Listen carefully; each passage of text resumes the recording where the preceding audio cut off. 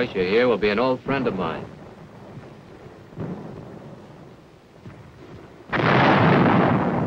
Meet my friend Joe, a 105mm howitzer named Joe. Joe and I were in the shipping business, shipping high explosives to communist Korea. This was a little service we supplied the infantry. When they got stopped, we got started.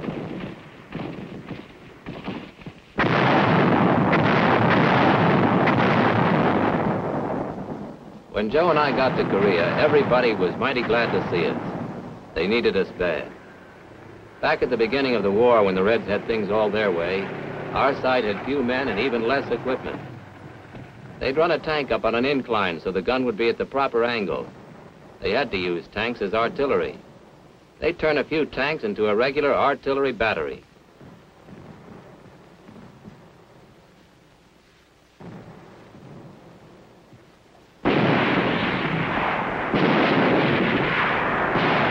They used what they had. But you remember, as the world got wise to what the Reds were trying to do in Korea, our side got more guns, more men. Before long, we could hold our own against anything the Reds could throw at us. We'd built up firepower. Before long, we'd built up enough firepower to drive them back to the 41st parallel. We also stopped the surprise attack of over 500,000 Chinese. Firepower did it. Well, Joe's family grew up fast after the early days. Soon Joe's big family was working on a 24-hour shift. All along the line, you'd find little batteries of guns going about their work. It got so you knew their different voices. But they were all speaking the same language. You see, Joe and I were part of a big team they called support fire. With the artillery right behind the lines and the air support coming in from above.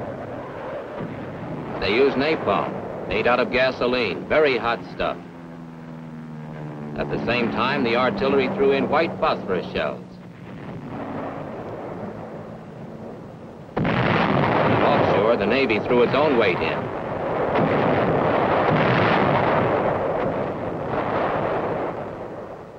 The sound of shells going over can be a mighty friendly sound. Support fire thins out the enemy, and sometimes there's nothing left but the mopping up.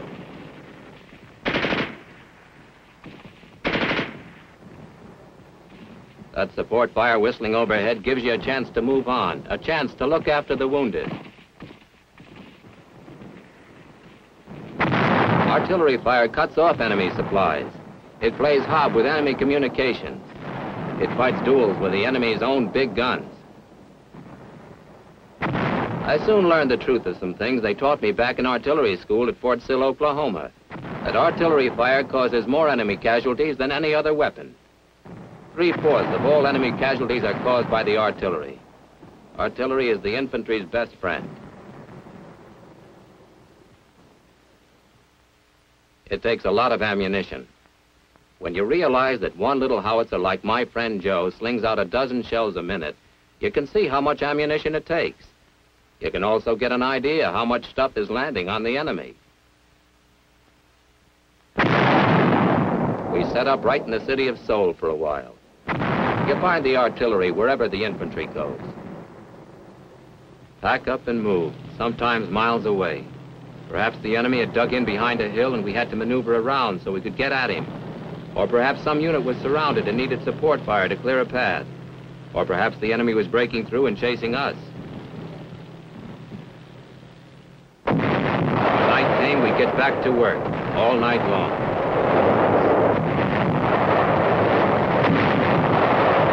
24 hours a day through the long rainy season and when the fog started biting with the winter sleet. Artillery is an all-weather weapon. It's back-breaking, nerve-wracking work with your hands numb with the cold, your arms numb from lifting shells, your ears aching with the continuous blasting. Fire! This constant firing wears out the guns.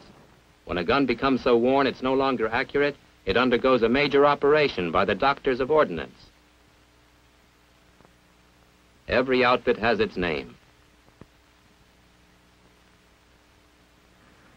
The patient leaves the hospital fully recovered and returns to work.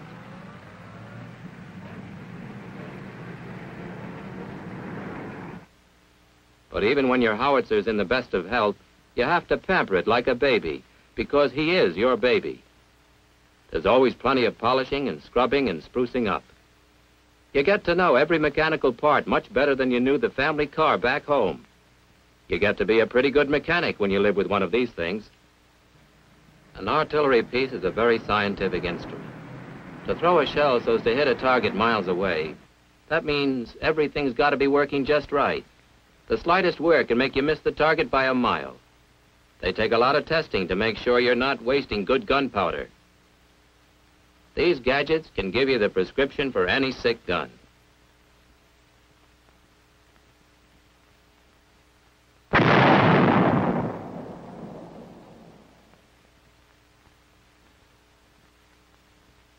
Now you get to know when you've been around a while that when they start inspecting things very carefully, coming around day after day and making a lot of secret notes, well, something's up. And I do mean up. I felt pretty sorry for Joe. I also felt pretty sorry for me. It started one rainy morning. We were taking off for a mass parachute drop into North Korean territory. Most of us were mighty new to this form of transportation. We planned to drop smack on top of the Reds 4,000 men and 200,000 pounds of equipment. I wished I was back at Fort Sill just studying about all this in theory.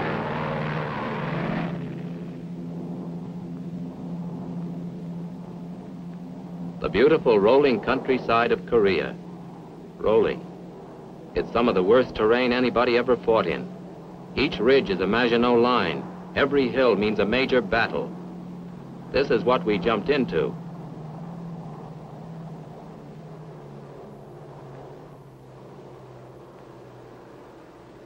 An equipment drop is something to see. Real heavy stuff by parachute. An artillery piece like Joe, for instance, weighs about 2 tons. It's amazing when you drop 1,000 tons of equipment how little the damage is. Watch it sail out. Everything but the kitchen stove.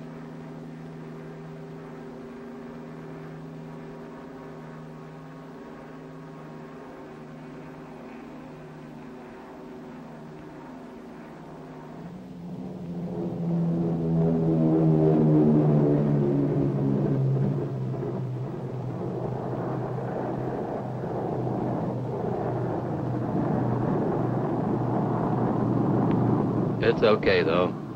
And now we started getting organized. 3 minutes after this Jeep left the plane, it was ready to roll.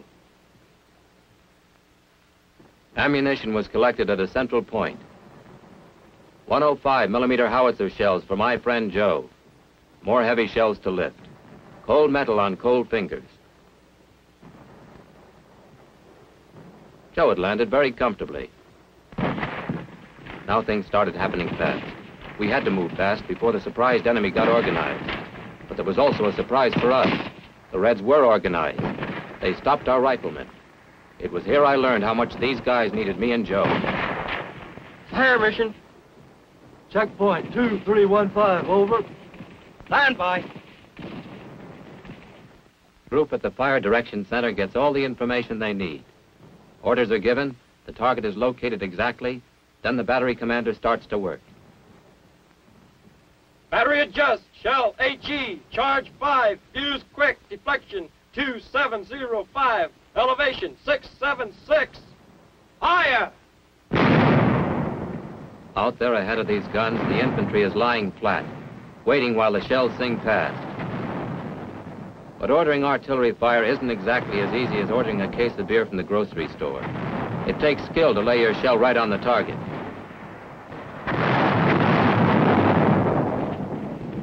You gotta be mighty careful not to hit your own men.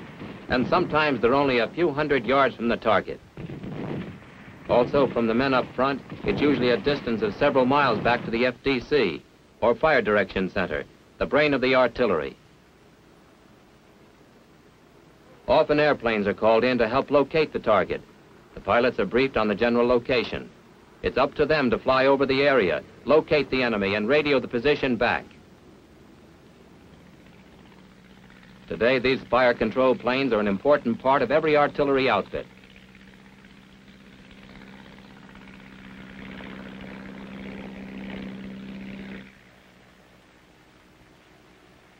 Looks like enemy tanks working their way down through the woods at checkpoint 4-3. An enemy supply dump, an enemy artillery battery. The Fire Direction Center labors over its maps. These men specialize in finding needles in haystacks. Checkpoint 4-3. There are many data books and slide rules. It isn't as tough as it looks. Stand by. Coordinates 587254. Scramble. Load up. Adjust elevation. Stand by.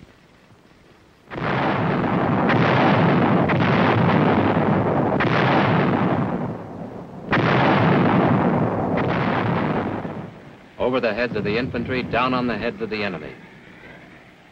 Then after the big guns have spoken... Let's go. Come on, come on. Let's go. It takes a lot of guys to win a battle. The riflemen jogging ahead, lugging their weapons. The supply men following fast with their ammunition. These men are the end point in a line of support that stretches all the way back to Pittsburgh, Detroit, Birmingham. In this support chain, the position of the artillery is close behind these men, just behind the front.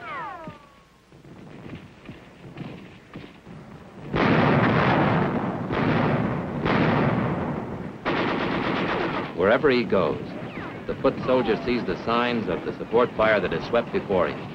The foot soldier has a lot to back him up. And without this battering ram of support fire that thins out the enemy and clears the way, he could seldom move. Another burning village. American soldiers passing through. Another little bit of history in a town you never heard of. But I remember this. It was necessary to blast this town so we could move on a little further toward peace.